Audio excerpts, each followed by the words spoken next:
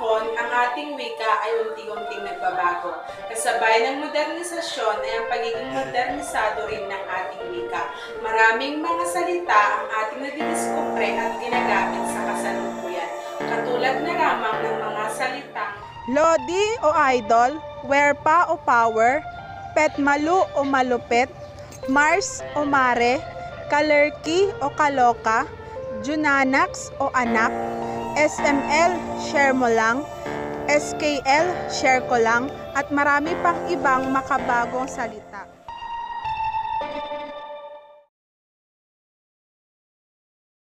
Ngunit, ano nga ba ang wika? Ang wika ay masistemang balangkas na sinasalitang tunog na pinipili at isinasaayos sa paraang arbitraryo upang magamit ng mga taong kabilang sa isang kultura. Ang wika at kultura ay magkabuhol dahil sumasalamin ito sa kinagisnan ng isang individual. Ito ay napakahalaga sa buhay ng isang tao dahil ito ay isang instrumento o kasangkapan sa pagbabahagi ng kanyang nadarama at opinyon.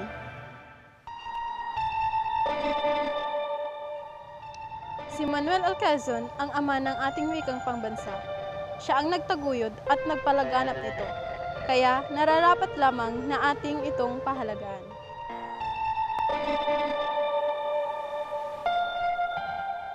Ang napapanahong issue ng pagtanggal ng asignaturang Pilipino ay pagpapakita ng kawalang respeto sa ating wika.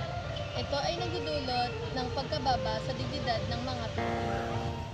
Nakakapagdulot ng masamang epekto sa ating bansa at nagpapakita ito ng kawalang saysay sa ating wika, kawalang saysay sa mga tao ng Pilipinas, kawalang saysay sa Pangulo na nakipaglaban, nagpalaganap at nagbigay halaga sa ating sariling wika at nagbigay ng walang kahulugan sa sinabi ni Dr. Jose Rizal na ang hindi marunong magmahal sa kanyang sariling wika ay daig ang malansang isda.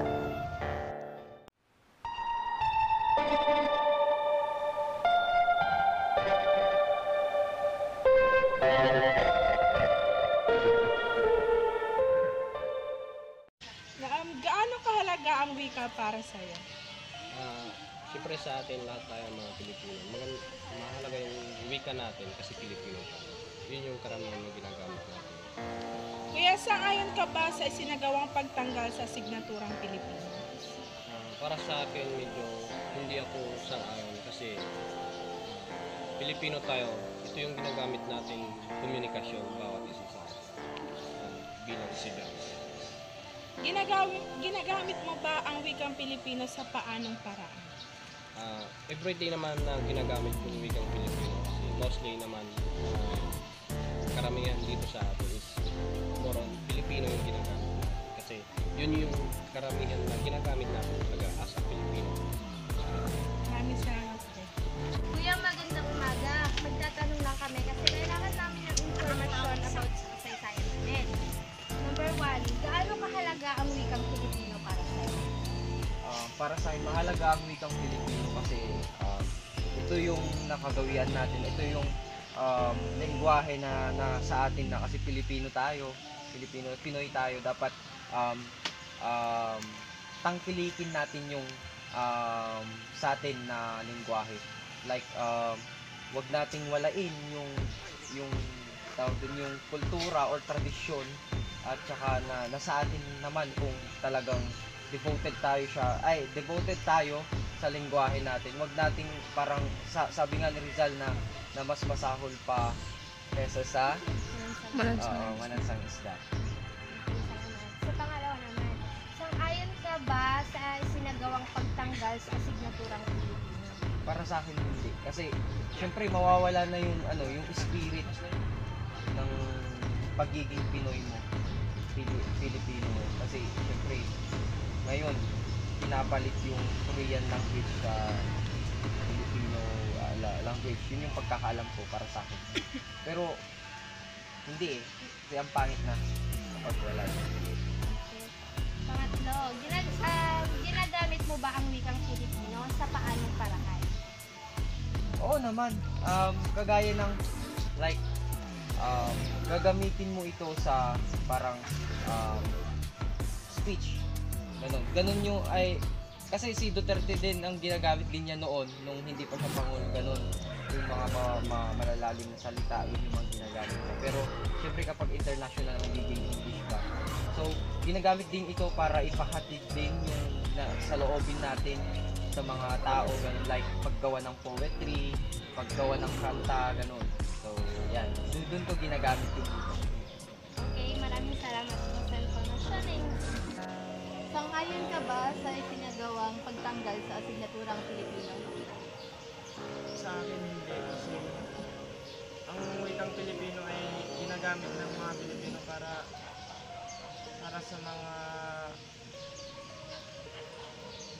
kasi ito ang ating wikang Pilipino, kaya dapat tangkilikin natin, tsaka mas lalo pa nating palawakin. Sa una, mapapansin natin ang dalawang individual na nangungusap ngunit hindi magkakaintindihan, sapagkat ang wikang kanilang ginagamit ay magkaiba at hindi alam ang bawat isa. Sa pangalawa naman, sila ay nagkakaintindihan sa kadahilan ng iisang wikang kanilang ginagamit. Sitwasyon pa lamang na ito, maipapakita na natin kung gaano kahalaga ang pagkakaroon ng isang wika. Kaya naman, nararapat lamang na atin itong tangkilikin, mahalin at palaguin.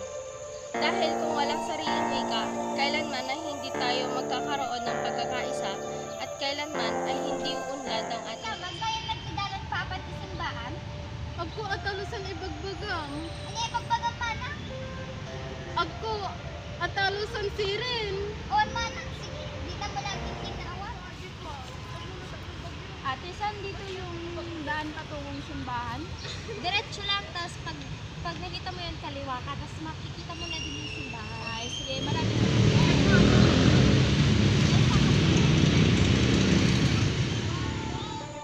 Wika ang instrumento ng ating buhay.